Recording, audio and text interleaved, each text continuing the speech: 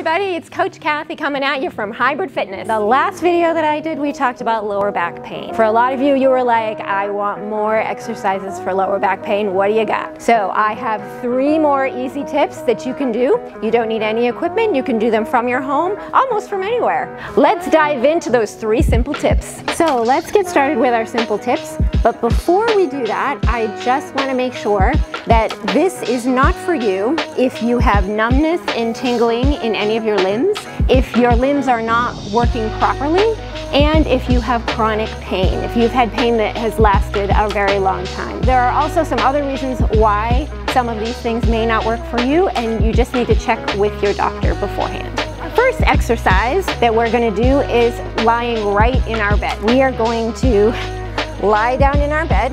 You want to make sure your lower back is on the mat. Okay, we're going to bend the knees. Okay, put the soles of the feet on the floor. We're going to engage the abs. So think about like if someone was going to come and punch you in the stomach. Hopefully that will not happen, but you're going to tense that belly right up. Okay, you're going to extend one leg and you're going to lift that leg just as high as the other knee.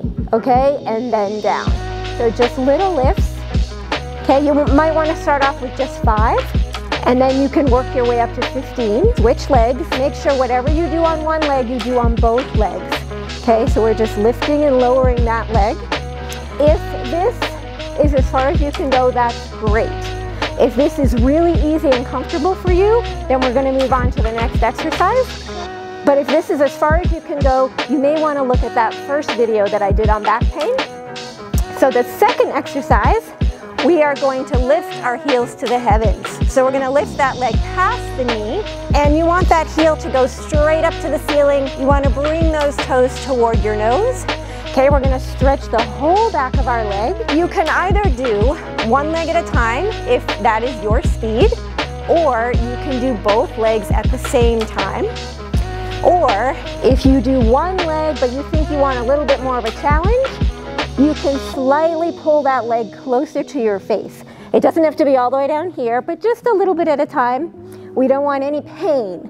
You want a little challenge, but no pain. If you're really flexible, you can do both legs at the same time. Just take it one step at a time at your own pace. Our third exercise, I'm going to get up and show you on the bench. Again, you can still be lying in your bed. This is my bed for today. So we're going to be lying nice and flat in our bed. We're going to sink one knee off the side of the bed and let your foot hang. Okay, this is going to stretch the whole front side, these hip flexors. We stretch the back of the legs with the heels to the heavens. We're going to stretch the front of the leg right here by dropping that foot off. Again, just make sure that whatever you do on one side of your body, you do on both sides. So you'll have to roll around and do the other side as well. All right, so tip number 2, we're going to talk about the piriformis. It's a little petite muscle. It does have an impact on your sciatic nerve and can cause some pain. For a little muscle, it can do a lot. So we need to make sure that we stretch it. It enables your legs to go in and out from your body. What we need to do is while we're standing, we're going to take one leg and cross it over the other. You're going to have a soft knee in the standing leg. All you're going to do is sit down. You're going to feel this stretch all back here in your hip and on the side of your leg. That's where you want to feel it, in the leg that's bent. This is one stretch. If this is not your thing and it's too complicated to balance on one foot, even though you have a finger up, you can come over and sit down. So again, we're going to take that leg and cross it over the knee. This might be as far as you get. Just sit up nice and tall. You might already be able to feel that in your hip and down your leg. If you need a little bit more of a challenge, you just very slowly lean forward. Okay, just little lean. You might want to take a nice big inhale, and as you exhale, you can lean a little bit more to get more of an intense stretch. This is that same thing, only sitting. The third way that we can stretch this, the piriformis, is to lie down. You're going to have the soles of your feet on the floor. Again, you're going to bend one leg over your knee. You're going to put your hands right under the crease of your knee and pull that leg toward you. You can lay right back on the mat and pull that leg toward you. You can keep this leg bent, or you can straighten that leg. Again, you can take a nice big inhale And then as you exhale, pull that leg a little closer. Again, you're gonna feel it in the hip and in the leg of the bent leg. Those are my 3 piriformis stretches. Let's head on to tip number 3. Tip number 3 is breathing. Believe it or not, most of us do not take full breaths when we breathe. We breathe really shallowly, especially if we're under stress. And if you go up to someone and they're under stress and you say, you need to take some deep breaths, most of the time they'll say, I don't have time for that. But when you really think about that, you do have time. You do have time to take deep breaths. The first step to taking a deep breath is just to practice wherever you are. You could be in the car, you could be raking leaves, you could be folding laundry, you could be on a very boring Zoom call. Nobody's gonna know if you're taking nice, deep, calm breaths. You're just gonna breathe in and out. Just think about the breath. The second thing that I want to tell you about is square breathing. So if you really want to create a pattern and something to follow, you can breathe in for the count of 4. So you're going to have a nice big inhale, 1, 2, 3, 4. You're going to hold that for 4, 1, 2, 3, 4. Then you're going to exhale for 4, 1, 2, 3, 4. And then you're going to hold again for 4. So that's what makes the square. So it's inhale, hold, exhale, hold. That can give you something to keep track of while you're trying to be mindful of that breathing. The third thing you can do, and you can do this lying down in your bed or sitting up, is breathing so that diaphragm moves. That's what you want. You want your diaphragm to move. So you can do that by placing your hands on your belly.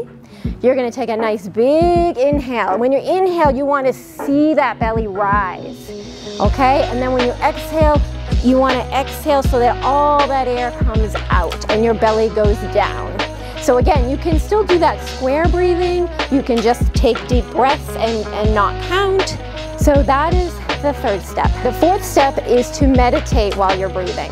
Basically, you're focusing on your breath. You don't have to count. You don't have to, do any equations or anything. All you have to do is think about your breath going into your body and coming out of your body.